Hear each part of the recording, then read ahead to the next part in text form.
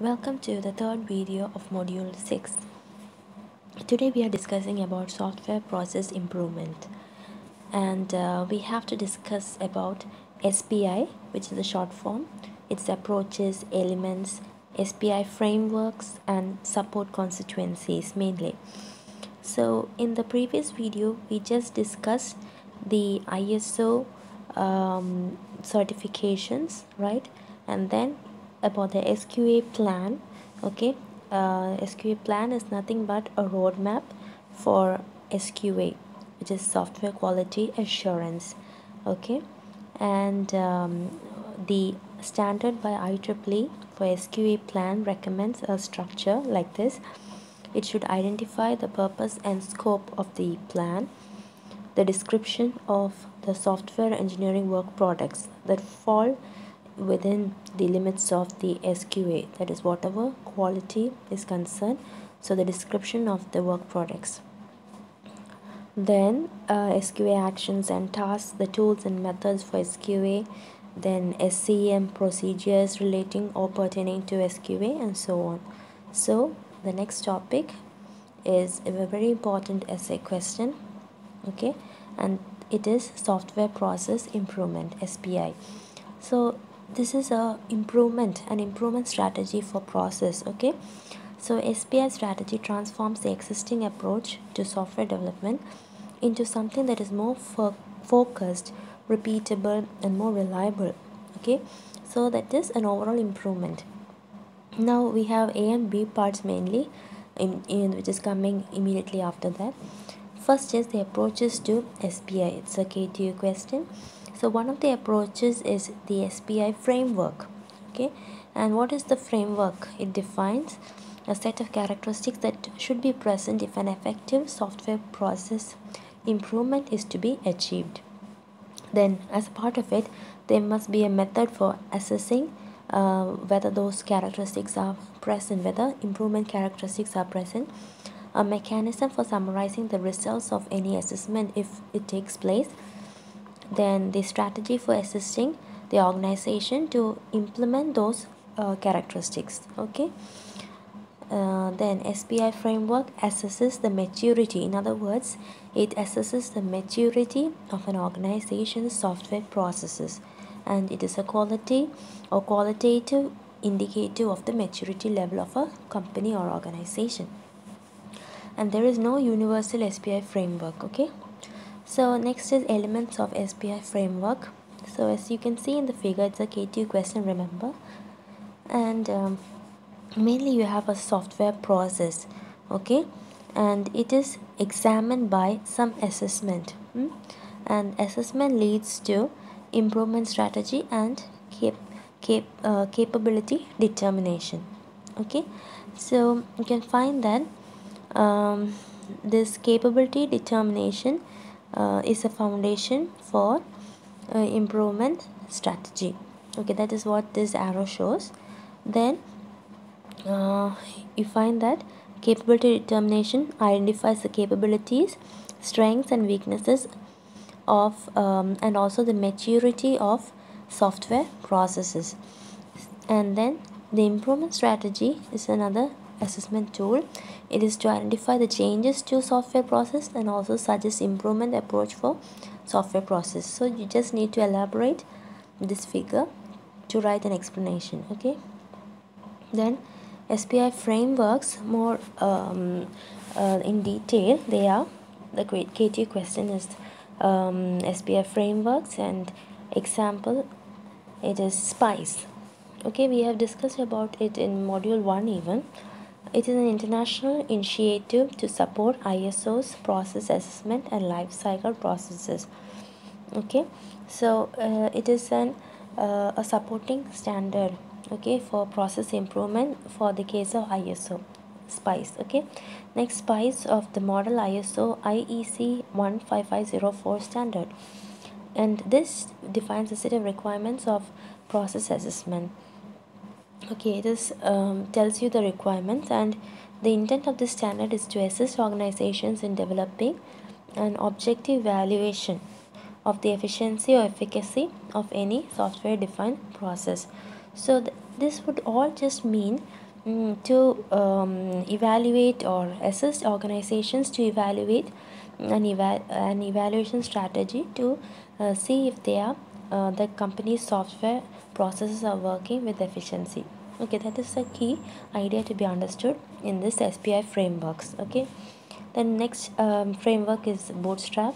It is an SPI framework for medium and small sized organizations, okay, that conforms to SPICE.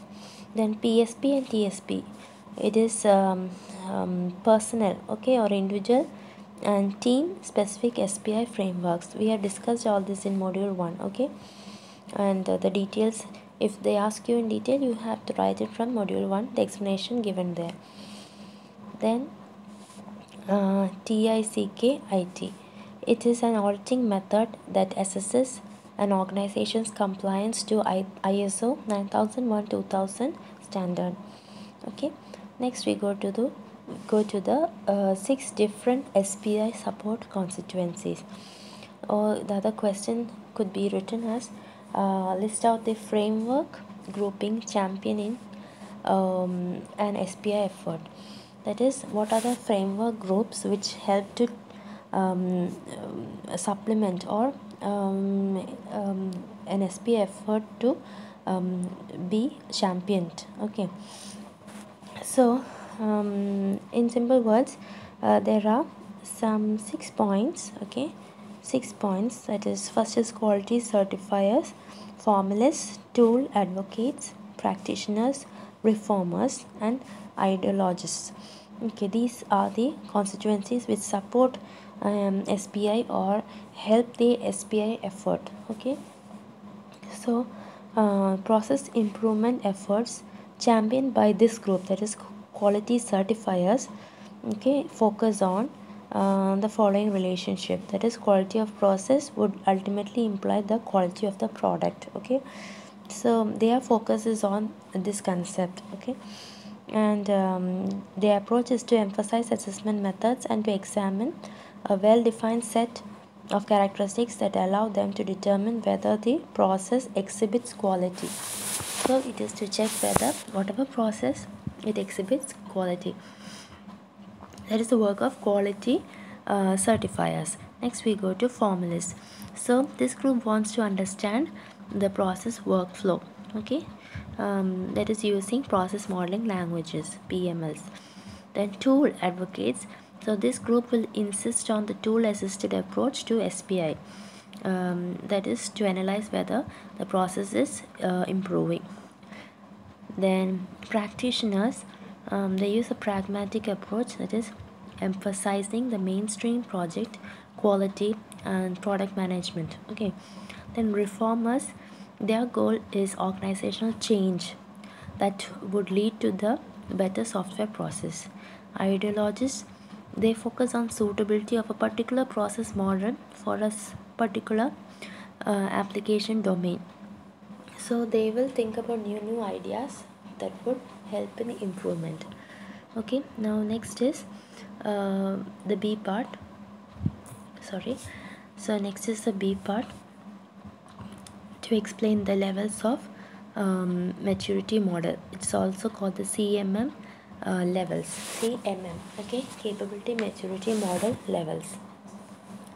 So let's say maturity model is applied within the context of SPI framework, and the intent of this is to provide an overall indication of the process's maturity.